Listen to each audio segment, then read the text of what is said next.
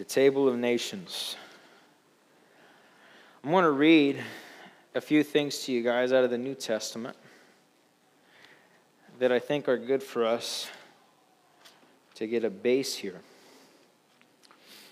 In Matthew chapter 4, verse 17, as Jesus begins his earthly ministry, it says, from that time, Jesus began to preach and to say, repent, for the kingdom of heaven is at hand. It's the first recorded message we have there of Christ is the message of repentance, a call to repentance. Why? Because the kingdom of heaven is at hand. We're going to be getting into the establishment this morning of nations and kingdoms and Babel and Babylon, and we'll get into some of those things this morning. But we have this opportunity through Christ to be part of a much greater kingdom, a heavenly kingdom, the kingdom of Christ. Repent, because the kingdom of God, the kingdom of heaven is at hand. And so as we're reading these things, there's an invitation into this superior kingdom. Those who repent from their sins, place their faith in Christ, will dwell with him in his kingdom forever. Jesus said to Pilate over in John, let me turn over there, John 18.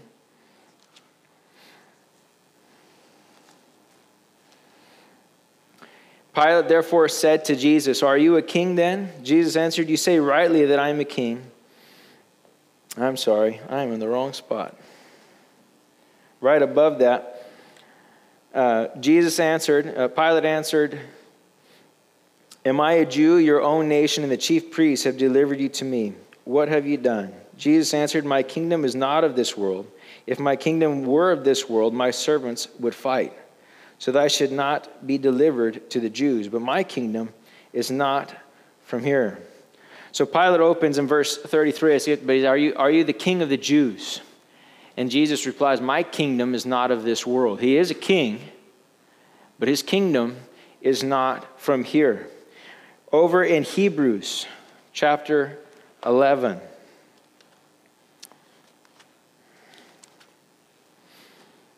Starting in verse 13, as he gives these different men of faith examples that he gives us prior to this verse.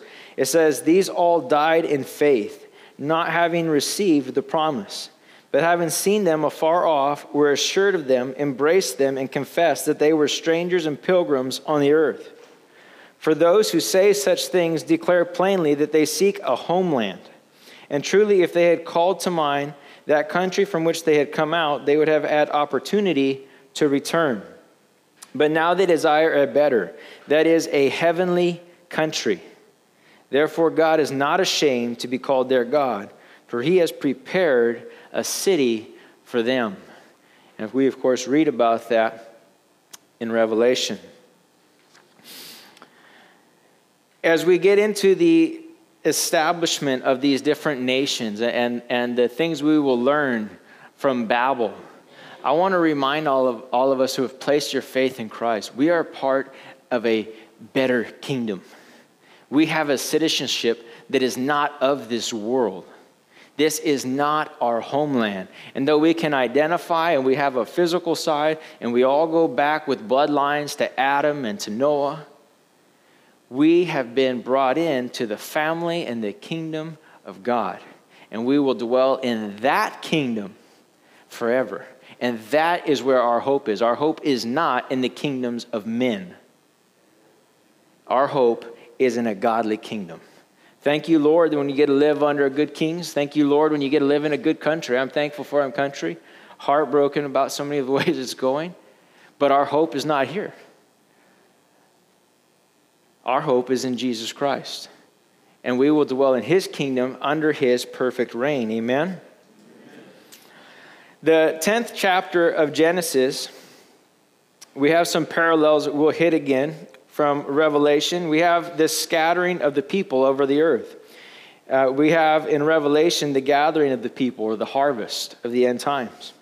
In Genesis 10, we have a kingdom that is evil, is the first kingdom presented. In Revelation, we have an eternal kingdom established with Christ himself as the eternal king.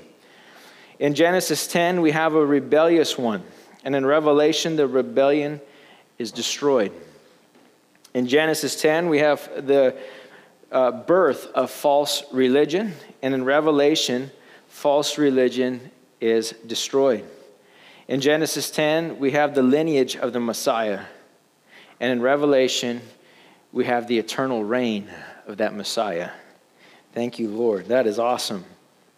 This chapter here, chapter 10, is a very unique chapter in human literature. We have different stories that go back through different nations, different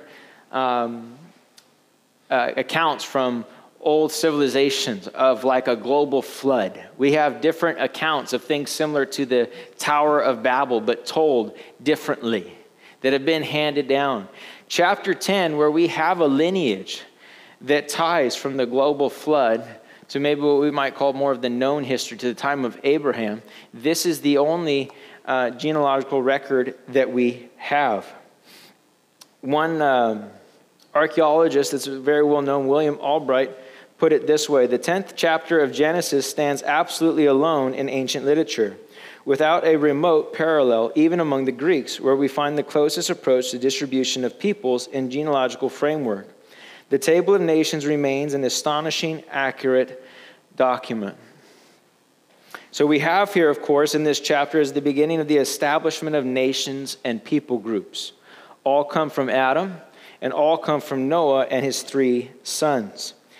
Mankind being equal in value, but not always equal in influence, power, or position throughout different times in history. We also see that these things will hold relevance for our understanding of things in the last days. And we'll get into that a little bit more as we go. Again, as we mentioned earlier, we see the first kingdom mentioned here in the Bible, the first use of that word. And we also can learn some things. All people came from Noah. What is something that we can grab from that that's important for us in our time? There is no ethnic superiority of one group over another. We all go back to a common ancestry. We're all just the human kind. That's it. And so there is no superiority of one race or ethnicity over another. I don't even like the word race, is because we are only one race. So let's begin in verse 1. Now this is the genealogy of the sons of Noah, Shem, Ham, and Japheth, and the sons were born to them after the flood. The sons of Japheth were Gomer, Magog, Medea, Javan, Tubal, Meshech, and Tyrus. The sons of Gomer were Ashkenaz, Rephath, and Togarmah. The sons of Javan were Elijah, Tarshish, Kittim, and Dodanim. For these, the coastland peoples of the Gentiles were separated into their lands, everyone according to his language, according to their families, into their nations. I'm going to hit briefly on where these groups generally landed.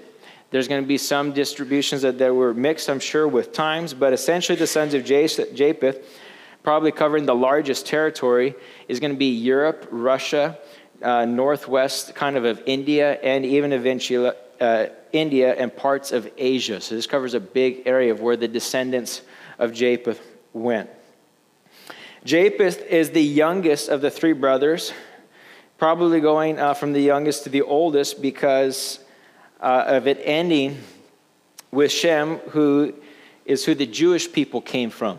And so since he picks up right in chapter 11 and 12, really getting more into the history of the Jewish nation, it makes sense to leave him there. Others think that perhaps it is written in this way because Shem recorded it and he put himself last as he recorded it. But it would seem that it's fitting. But we're going essentially from brothers here, then from genealogical record, we're going from the youngest to the oldest.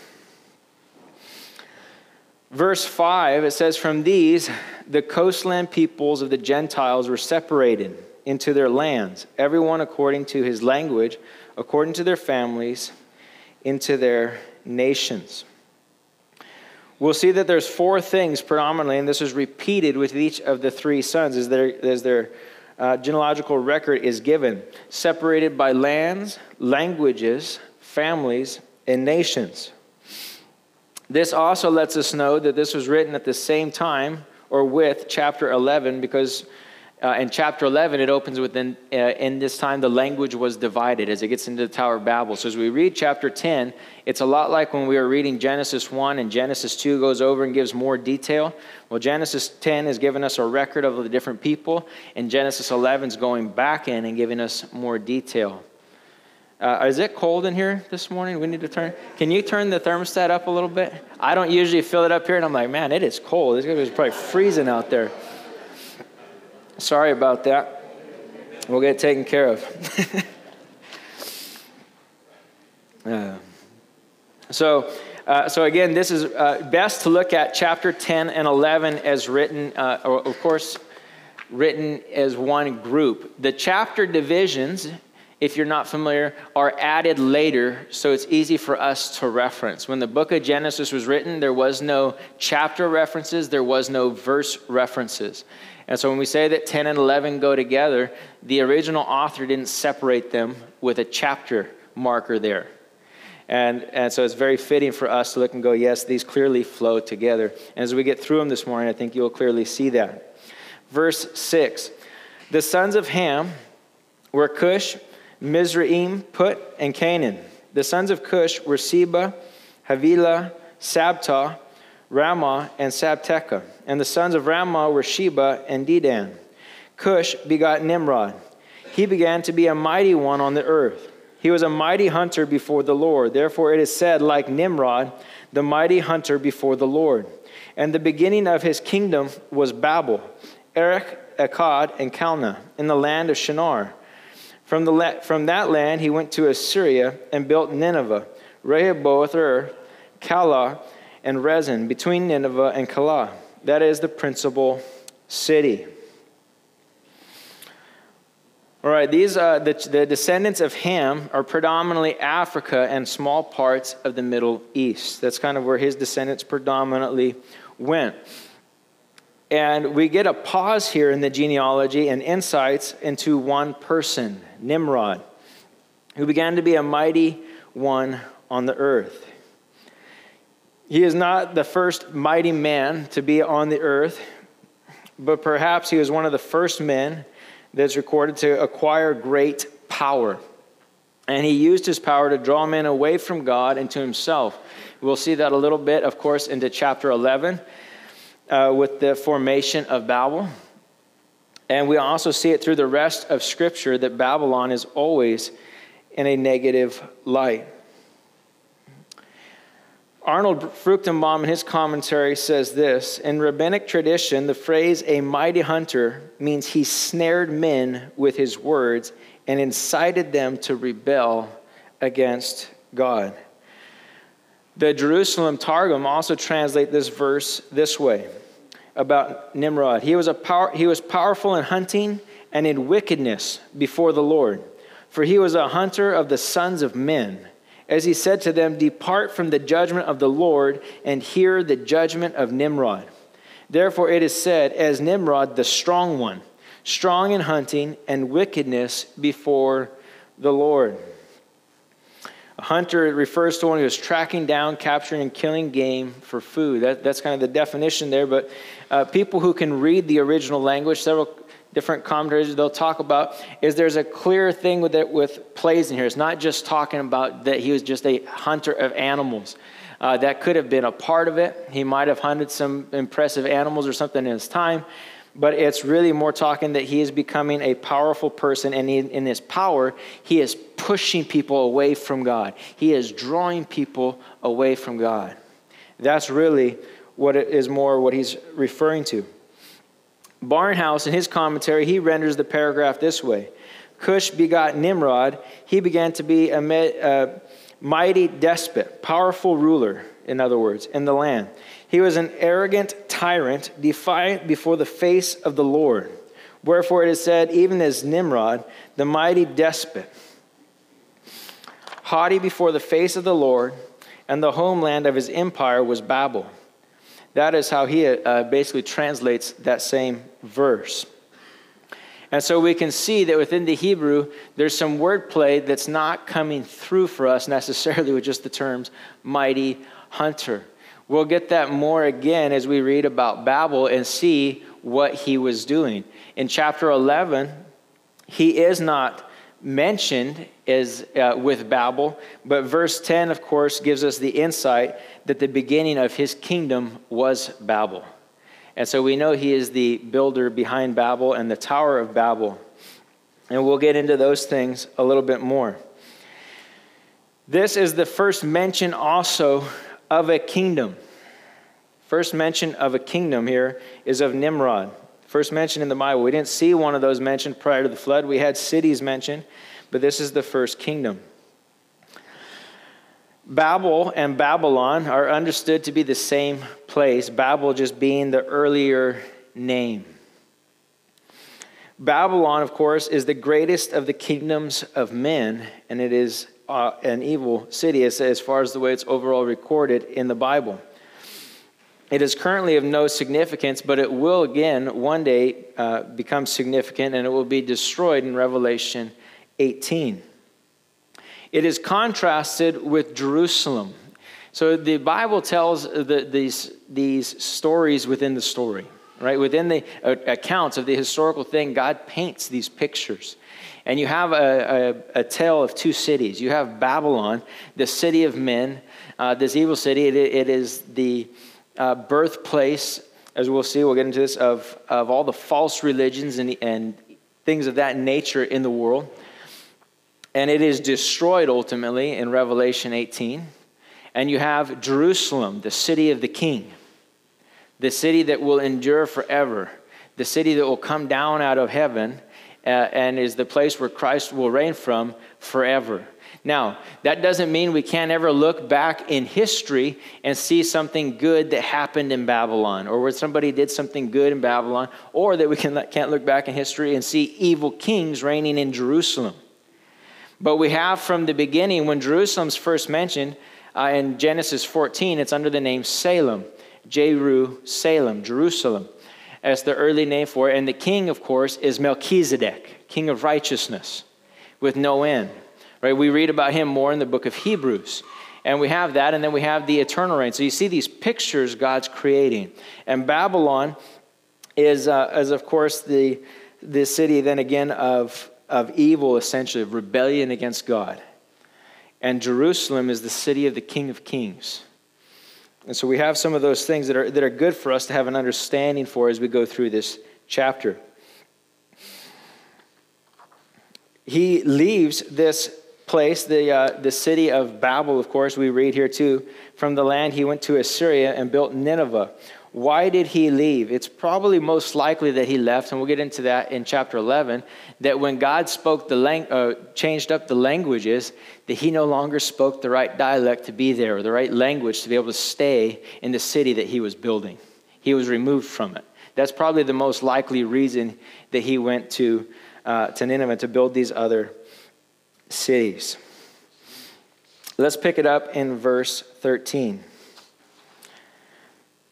Mizraim begot Ludim, Anaim, Lehabim, Naphtuhim, Pathruzim, and Cashluhim, from whom came the Philistines and Caphtorim.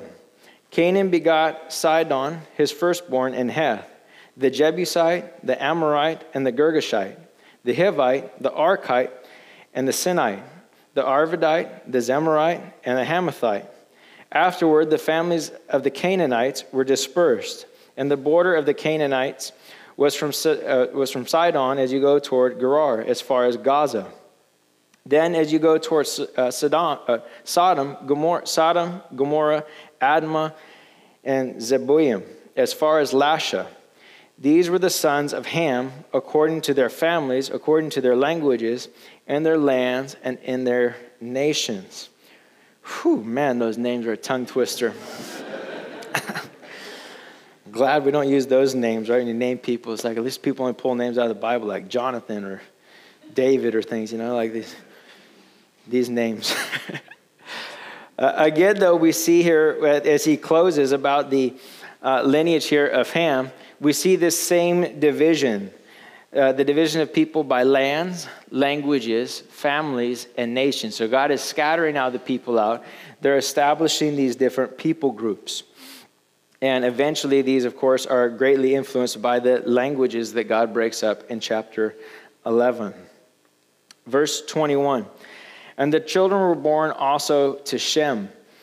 This is mostly the Middle East area and the Jews. We'll get into that. The father of all the children of Eber, the brother of Japheth, the elder. The sons of Shem were Elam, Ashur, Arphax, Lud, and Aram. The sons of Aram were Uz, Hol, Gether, and Mash. Arphax begot Selah, and Selah begot Eber. To Eber were born 2 sons. The name of one was Peleg, for in his days the earth was divided. And his brother's name was Joktan. Joktan begot Almadad, Sheleph, Hazarmaveth, Jerah, Hadaram, Uzal, and Diklah. Obal, Abimael,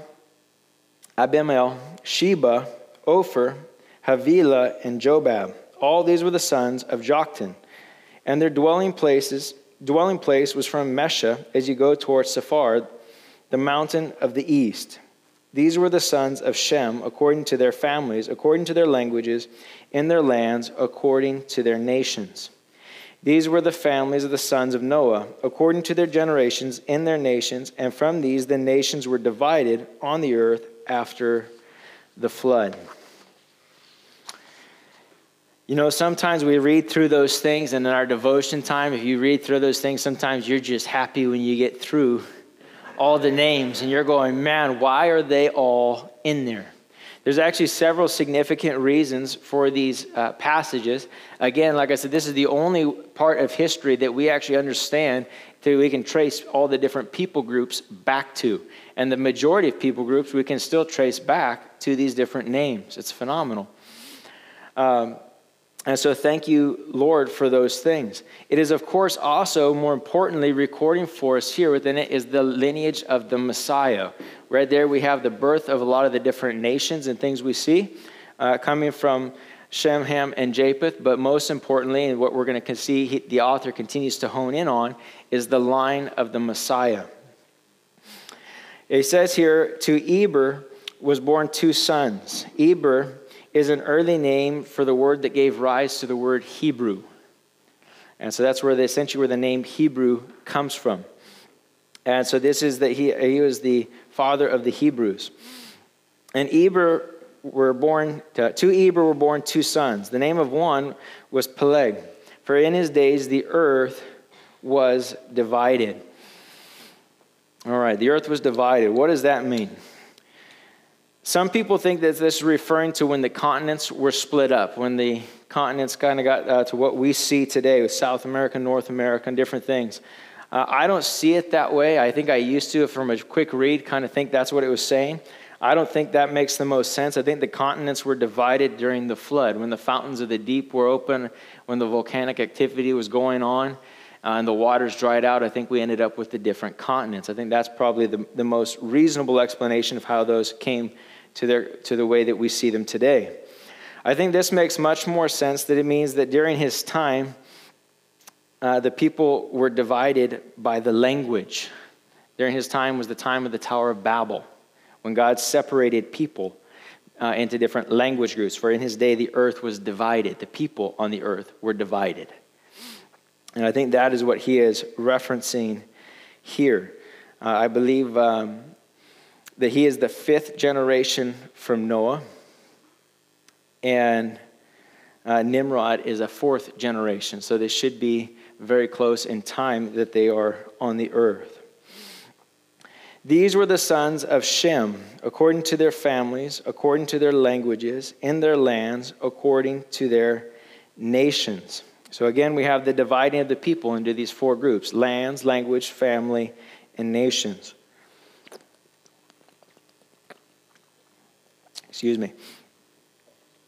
Verse 32, these were the families of the sons of Noah, according to their generations, in their nations, and from these the nations were divided on the earth after the flood. So this is the beginning of people groups, how nations were formed. How did people end up with different languages and stuff? We'll get into that here, of course, in chapter 11. But this was the birthplace of all those different things. This is the history of those things. all the people on earth find their roots in this chapter. That's phenomenal when you think about that. It's a neat piece of history. From Adam to Noah, and from Noah, we can now trace from here, from these three sons to current day. All people groups, this is also a reminder, all people groups then came from Adam originally, meaning that all different people groups around the world are made in the image of God. And there is no different races. There is just humankind. There's just mankind.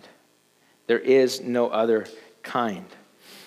And so it's important that we also remember that. The world is constantly trying to divide us over these different things, but in Christ, there's supposed to be unity, as we are now citizens of His kingdom. And His kingdom should be unified in Him. Amen? Let's go into chapter 11, verse 1. Now the whole earth had one language and one speech. And it came to pass, as they journeyed from the east, that they found a plain in the land of Shinar. And they dwelt there. Then they said to one another, "Come, let us make bricks and bake them thoroughly."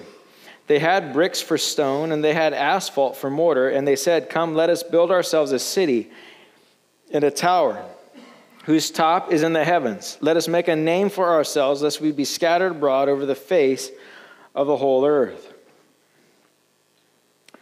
Okay, again, this overlaps with the early part of chapter 10, Nimrod only being the fourth generation from Noah. And it says the whole earth had one language and one speech. So I read that time, so there was just one. This city of Babel, again, according to verse 9, was built by Nimrod, who was the descendant of Ham, and went from Ham to Cush to Nimrod. Language is something also that we can greatly take for granted. Language reminds us that we were created, because it's an incredible thing that we can communicate with one another. Through different sounds and syllables that we are able to write languages all around the world is an incredible thing that screams at us that we were made. It didn't just evolve by chance. The ability to communicate and understand, not only can we do those things, we have ears to hear it, we have tongues to make the sounds, and then we have the understanding to understand languages. It's an incredible gift. And it came to pass, as they journeyed from the east, that they found a plain in the land of Shinar, and they dwelt there. This is the region that it's mentioned here that fits the description of ancient Babylon, the location. It is also one region traditionally suggested as the location of the Garden of Eden. So some people think that is perhaps why they were going back to this area. Then they said to one another, "Come, let us make bricks and bake them thoroughly." They had brick for stone, and they had asphalt for mortar. According to Henry Morris, archaeology has revealed that this type of kiln-fired brick and asphalt construction was common in ancient Babylon, just as it tells us that's where they started with, and when they dig it up, that's something common that they find in that area. And it's important also that we recognize with some of these things, they weren't, cavemen. They had the ability to build. If you actually read a lot of different things about history, a lot of the different technologies and the things they built, we're not sure how they did it. But they obviously understood things. They could move 50-ton rocks. They could carve them. They could build tall structures. Much, much more impressive than I think we think, or that maybe they're depicted in ancient times in movies or different things. So these are still smart people, and we see, though, within the type here that's listed, when archaeologists go and dig in that area, that is what they find. And they said, "Come, let us build ourselves a city and a tower whose top is in the heavens. Let us make a name for ourselves, lest we be scattered abroad over the face of the whole earth." 4 things they wanted to accomplish: building a city for themselves, a tower whose top is in the heavens, a name for themselves, and that they wouldn't be scattered abroad over the face of the whole earth. This account, I think, often when we read it still in the English, is almost confusing. Why did this bother God? Why did God step in and change things? And there's this things that I think hopefully we'll see, I'm hoping we can draw them out, is that these things are being done in a defiance of God. And they are establishing, essentially they're trying to establish a kingdom of men apart from God. That's what very clearly I believe what he is teaching here, what is going on. And so they wanted to build this city, and they wanted to have a different God in it. And I believe that's what the tower is very clearly referencing. Building a city was not a problem. They were built before the flood. People were not judged for building a city then. Jerusalem, the heavenly city where Christ will reign. So the fact that they're just building a city is not the problem. It's the purpose behind their building efforts. Again, Babylon is the first named kingdom, not the first city. They did have those, again, pre-flood, but it is the first named kingdom. It is perhaps the first system we see of a type of a king, and also having a religious system tied to it. And so we'll talk about that a little bit more as we go on. But if there was not the confusion of the languages, it sounds like this would have become the first world empire. That's essentially the way it's described. If God did not come down and scatter it, this world would have dominated, this city would have dominated the world. What's wrong with that? Well, if they dominate those things and they're pushing a certain religion, it could definitely make it difficult for people who want to follow the truth, couldn't it? And so we see here that God intervenes. The second thing is they wanted a tower whose top was in the heavens. Some people do look at this as just a general tower. I don't see it that way. I don't see it that it's a general tower at all. For one, they're building this tower that they want to reach the heavens in a valley. And so that doesn't make any sense to me. If they're actually talking about that they're just trying to build it really tall where it's going to be up in the sky, why wouldn't they not just go to a mountaintop? Why would they build in a valley? That doesn't make any sense. What would be the problem? We build large buildings today. What would be the problem? And so I don't see that this is just a physical tower that's just something to look at. It would seem much more fitting that this is some form of a structure for a false religion. And within what we see described throughout the word through about Babylon, I think that's much more fitting. Revelation chapter 17, verse 5, it says, "And on her forehead a name was written, Mystery, Babylon the Great, the mother of harlots and of the abominations of the earth." Harlots and abominations mentioned here are the false religions of the world. And Babylon is the mother. It's where they all come from. All cults, all false religions, all idol worship finds its roots in Babylon. Where? Back here at this tower. This tower is also commonly thought to have something to do with astrology, something to do with the different things of a form of worship of the stars, of our demonic worship. We don't know exactly what was going on. Why didn't he record it for us? Probably because if he did, people would take it and practice it. That's probably why he didn't record it for us. But it was obviously something that was very, looking for the right word.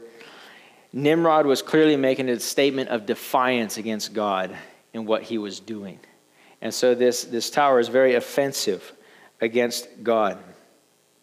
I also don't believe at all that Nimrod was unaware of God. This was not something that was just done in ignorance. He's only the fourth generation from Noah. And if you follow the timeline that's going to be given here in chapter 11, it's a high chance that Noah was even still alive. And so I don't think at all that he was unaware of the true God. I think this was very much an intentional act of rebellion. He chose to follow Satan instead. He didn't want to follow God.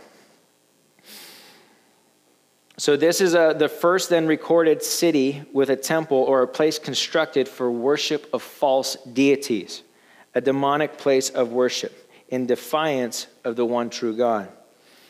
Third, it said they wanted to make a name for themselves. They wanted to be remembered. Several people actually think the story of Marduk of the Babylonians, the god of the Babylon, is a spiritualized story of Nimrod. That's possible. There's several different stories that would go back and be fitting for Nimrod or different legends. But either way, they're working and they want their names to be remembered. And the amazing thing about sin is how it kills the thing that you're after.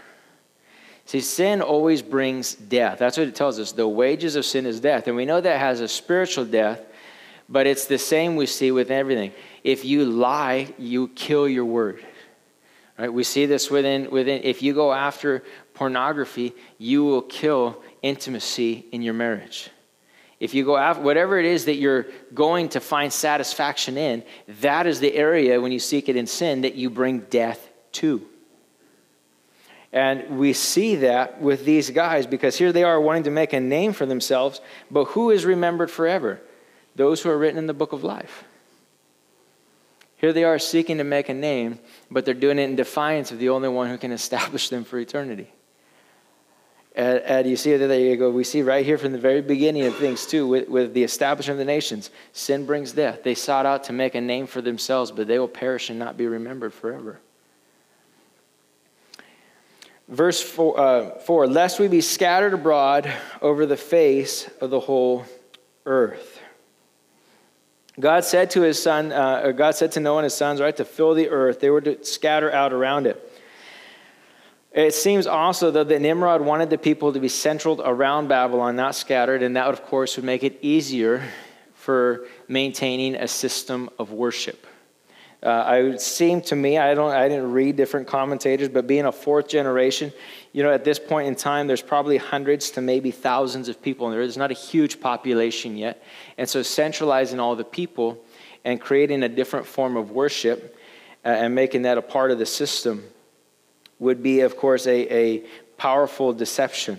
So verse 5, the Lord came down to see the city and the tower, which the sons of men had built. And the Lord said, indeed, the people are one, and they all have one language. And this is what they begin to do. Now nothing that they propose to do will be withheld from them. Come, let us go down there and confuse their language, that they may not understand one another's speech. So the Lord scattered them abroad from there over the face of all the earth, and they ceased building the city. Therefore its name is called Babel, because the Lord confused the language of all the earth, and from there the Lord scattered them abroad over the face of all the earth. This is the third judgment that we really see in the book of Genesis. We had the expulsion from the garden, we have the global flood, and now we have the confusion of the languages. I was thinking about that, like next time, I flew in and out of Vegas airport sometimes when we were moving out here.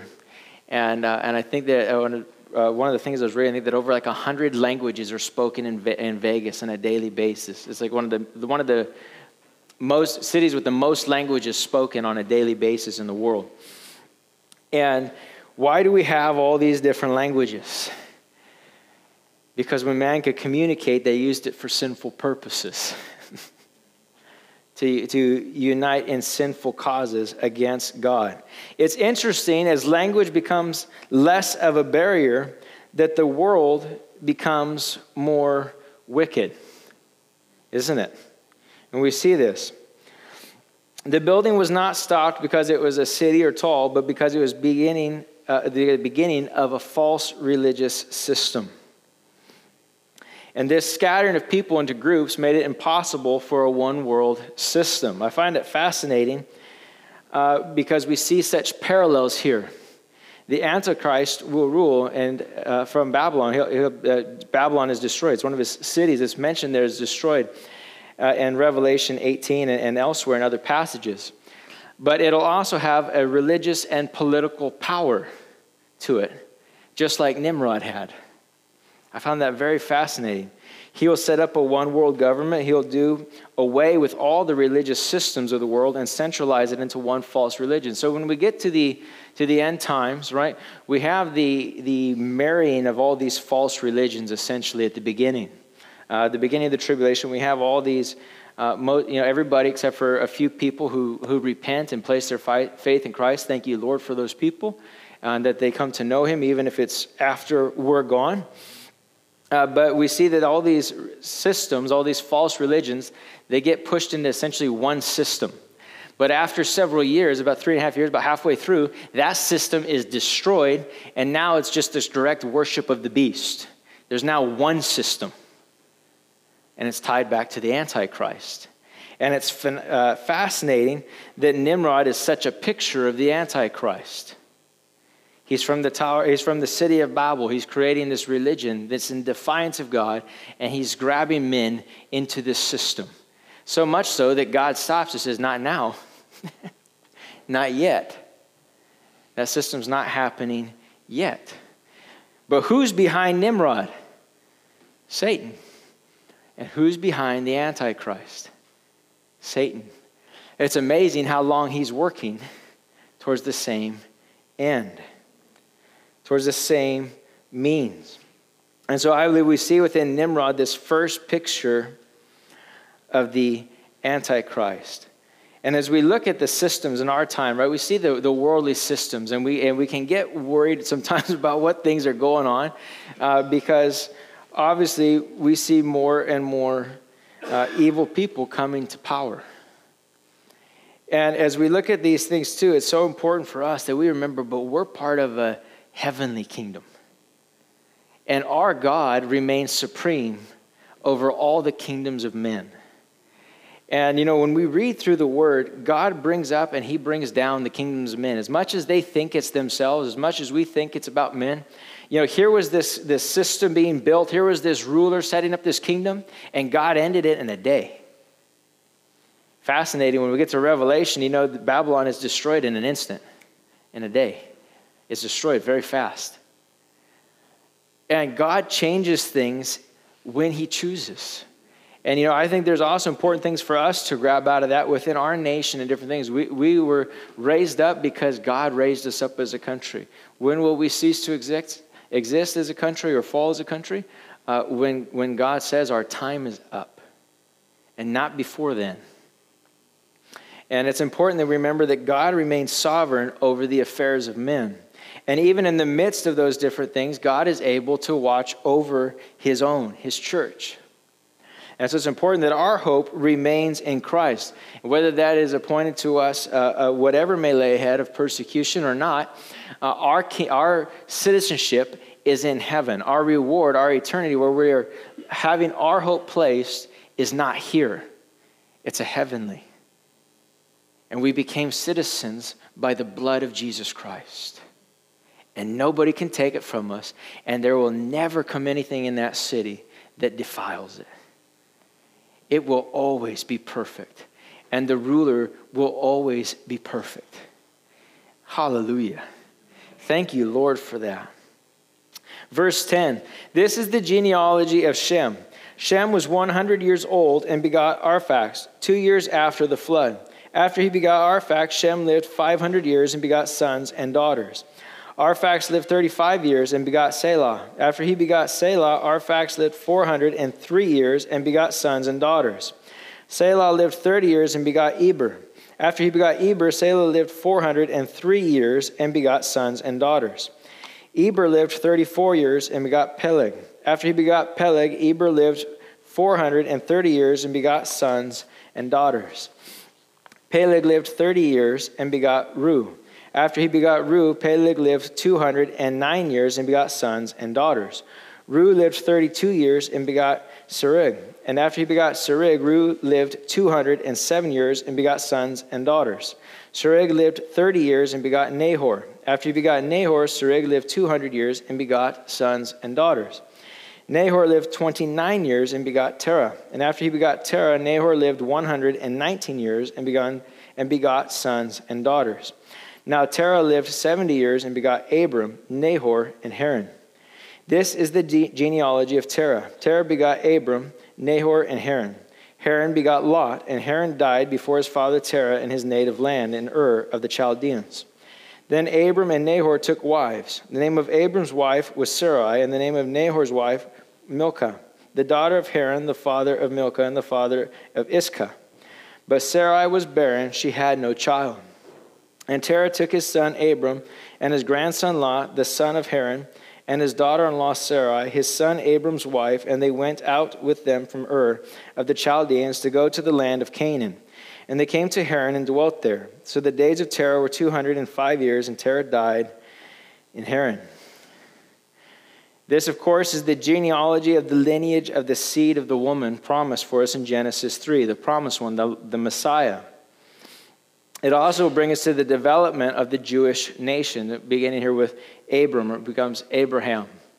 We see that this follows the earlier account of chapter 5, where we're given the different names, but then in the lineage of the Messiah, we're also given the ages and the birth and the descendants that it passed to, and given much more detail, which again is thank you, Lord, because it allows us to have a better accuracy when we look at how long ago were these things and what was the time frame between these different things. It helps us piece those all together. And again, it brings now from here, it really begins to dive into the development of the Jewish nation as we move forward, and we'll continue to follow through with the promises of the Messiah who will come out of the Jewish nation. What are some things that we should take away from this passage? You know, one other note I'll make on that last passage, we see the lifespan begin to be greatly reduced. We see that through the different generations, that after the flood, something happened in the change. People were still living several hundred years, not as long as they were before, now getting much shorter down into the hundreds and continues to decrease. But what are things we should take away from this passage? Well, one is thank you, Lord, that the fallen kingdoms of men will not dominate the world forever. That's one. God himself will rule over us and remove the evil from among us. So thank you, Lord. So when you look around and you see all the evil things going on in the world, and you see all the bad things in politics going on in the world, we should be involved. We should vote right. We should try to influence our country. We should preach and teach the truth. We should talk to our neighbors about truth. We should do those different things. But as we see all the different evils among us, rejoice that you're part of a heavenly kingdom. And our hope is not here. Number two, thank you, Lord, for intervening in history to bring redemption to us by becoming a man and dying in our place. Listen, we're only able to be a part of that heavenly kingdom because of the seed of the woman that's recorded for this lineage that's given here. If Christ did not come, we wouldn't be fit for the kingdom. We couldn't be made clean. Our sins are washed away. If those who are unrepentant in sin and unwashed were brought into heaven, then heaven would become sinful and death would remain.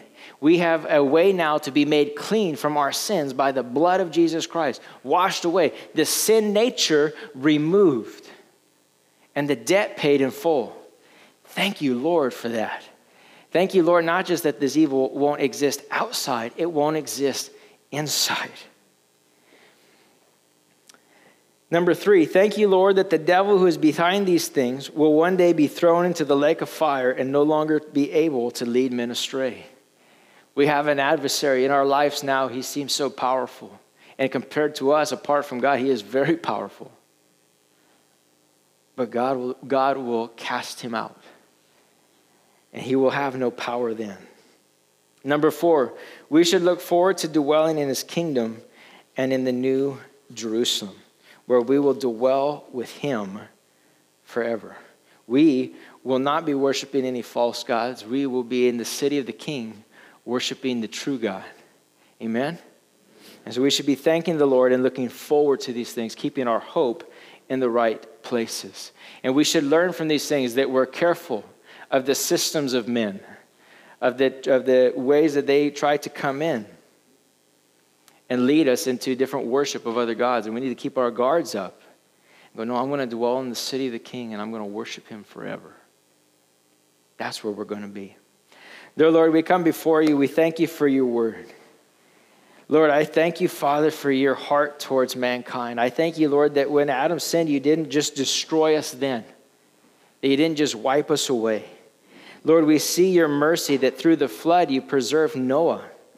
Lord, as we see that shortly after, that already mankind begins to rebel, Lord, and to seek to worship these false gods, these demons.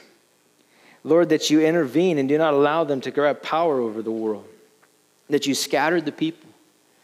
And Lord, in one way, an act of judgment, Lord, but the other, an act of mercy. We thank you that you did that.